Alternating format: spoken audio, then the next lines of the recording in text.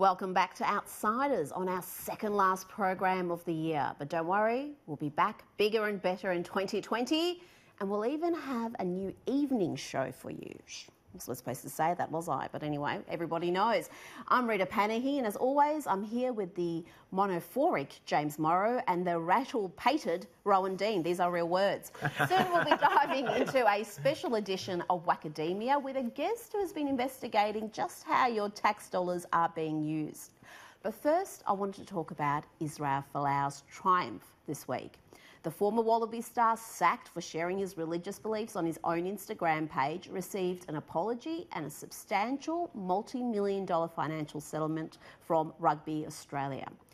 No wonder Israel and Maria were smiling as they emerged from the final mediation session. No one at Rugby Australia would be smiling, least of all their disaster-prone chief executive, Raelene Castle, who should, along with the board, step down immediately. Whether you're devout in your religious beliefs, a godless heathen like me, or like most Australians, somewhere in between, you should be happy with what happened in the Federal Circuit Court in Melbourne on Wednesday.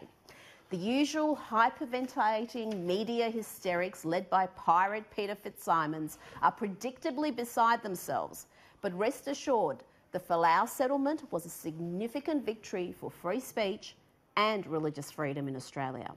Let's not forget that during this sorry episode, Israel's wife Maria, who is an elite professional netballer, was also bullied by corporates and commentators alike for the crime of standing by her husband. It's curious that the leftists who preach most loudly about tolerance are the least likely to show it.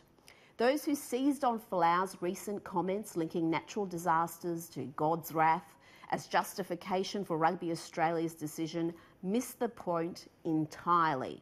People stood with Folau not because they agreed with him, but because they believe in free speech. They believe in religious freedom, and they are appalled by the overreach that sees employers punish employees for wrong speak. The modern left lost its way in this country the moment it abandoned the notion that though I disagree with what you say, I will defend your right to say it. The left has ceded the principle of free speech to its ideological opponents on the centre-right. It was conservatives, most of whom vehemently disagreed with Folau's beliefs, that made his vindication possible. Quiet Australians donated more than $700,000 to help fund Folau's legal battle. But before he could use the funds, the GoFundMe page was deleted thanks to a campaign by leftist activists. But that only increased Folau's support, and after the Australian Christian Lobby hosted a new fundraising page, more than $2.2 million was donated in about 2 days before the site was closed to further donations.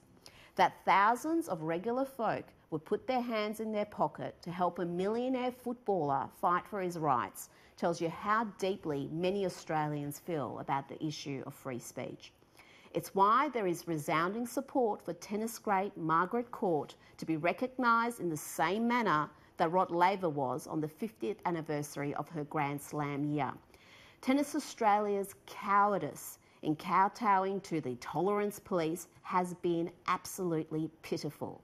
They finally invited Margaret Court to Melbourne Park for the coming Australian Open, but then, in the same statement, launched into a lengthy diatribe about diversity, inclusion, and slammed the tennis legend's personal views, which they claimed to have demeaned and hurt many in our community over a number of years.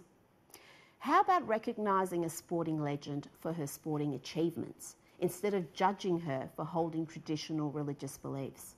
Margaret Court should receive the same adulation and respect Tennis Australia showed Rod Laver because they are sporting equals. No one is interested in a lecture from a woke sporting body.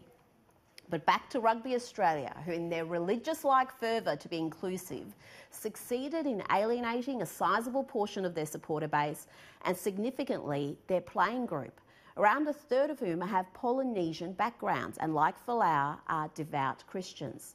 The news that a number of current and former Wallabies were willing to testify against Rugby Australia probably contributed to Folau securing that multi-million-dollar settlement.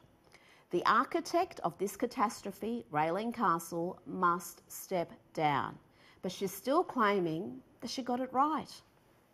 We made the right decision in calling out Israel on his posts and on his inappropriate messaging. That remains the same.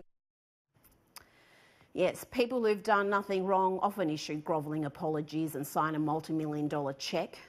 And you can ignore the pathetic spin coming from the Code and its media fanboys in today's papers, who are trying to paint this massive payout as a good result. Rugby Australia is floundering on and off the field. Fresh from the worst World Cup performance in Australian history, it has yet to secure a decent broadcasting deal and now must pay out a settlement it can ill afford. Rugby's wounds are self-inflicted and they will continue to hemorrhage money and support until they remove Castle and, in fact, every single member of the board that was party to this insanity. The entire episode hasn't just been disastrous for the Code, but it's also been humiliating for the many media commentators who backed the decision to sack Folau and declared that he didn't have a legal leg to stand on. Wasn't it fun reading all those self-delighted, self-appointed legal experts in the media who concluded that Folau's legal action was destined for failure due to his workplace contract? Let's hope this serves as a warning to employers everywhere who want to impose their politics or belief systems on employees.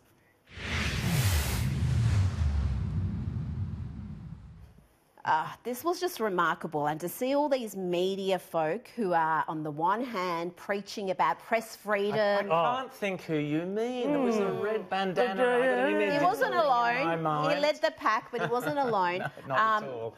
But they think press freedom is paramount, but people who aren't in the press should be sacked. Exactly. But what was fascinating is that Australians really can, you quoted Voltaire there, the idea that I do not necessarily agree with you, but I defend to the death your right to say it, particularly with the second Israel Folau comment. That was the one, the bushfires one, which people went, really, really? Okay, completely disagree with it, but I'm still going to stick by his right to say it because that's his religious belief. And that was a defining moment, I think. People found it repulsive, but they said he still has a right to say it. I think you're absolutely right, Rowan, but I think also on one level I'm a little bit disappointed here, guys, because I kind of wanted to see this go to the courts. Oh, yes. I wanted to see Raylene Castle and Rugby Australia absolutely smashed up, and I wanted a court to come down with a judgment that said, no, employers, you do not have a right, with some very vaguely worded code of conduct. Janet Albertson was really strong on that this weekend in the Australian. A code of conduct that's really vaguely worded so that basically all of your speech that you commit outside your workplace, outside your 9-to-5 job, is regulated, because the idea that in our civil society, if you're an employee, you can't say what you think about politics unless it goes along with the company's values, whatever they are, that's a very limited space we don't want to live in. And you can't have workplace agreements do away with legislated rights, which is what they were doing. You can't just get people to sign something and say your rights are banished. Good news, though, Israel Folau apparently throughout this entire ordeal has been training 3 hours a day. He's in peak fitness. If people want to, NRL clubs or other teams want to, long career in front of him. Why wouldn't you?